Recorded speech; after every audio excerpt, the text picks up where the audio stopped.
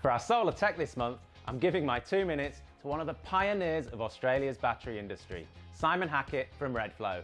Over to you, Simon, and good luck keeping to those 2 minutes. Thanks, Finn. Here I am in Adelaide in front of some Redflow batteries that you can see behind me. These are really quite nifty batteries. They're something I found about almost 10 years ago now. Redflow batteries are kind of cool. They're designed in Brisbane.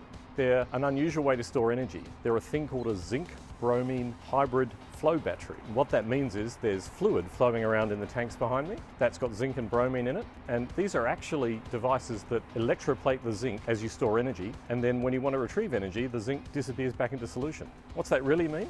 That it's an unusual battery and it does some really cool things. Redflow batteries don't care about being hot. You can run them up to 50C. They won't catch fire. In fact, they're fire retardant. They've got 100% depth of discharge and they keep that depth of discharge for their entire life. You can charge them up completely and turn them off and use them as a standby power generator. And they're made out of recyclable material. They're a very cool Australian invention, an alternative way to store energy. So the installation you can see behind me is in Adelaide in South Australia, and it's hooked onto solar and is running an office building that we have in Adelaide. But the thing I'd really like to show you is the new installation that we've built in Tasmania. It uses the same sort of batteries. The installation we have in Tasmania has got 100 kilowatts of solar on a big ground mount array, and we're gearing up to build a second 100. It's got 28 of these Redflow batteries installed and in a lovely big long room. It looks really nice, and it's got an associated control system, a whole lot of Victron energy inverters that make it all tie together. We've built this system and running it in Tasmania because we want to build a very sustainable farm. We've got a lot of solar there. One of the things about Tasmania is it's the best place in the country for solar in summer. It's the worst place in winter. That's why we're going from 100 kilowatts to 200 kilowatts of solar. So we have enough to keep the place going in winter as well as in summer.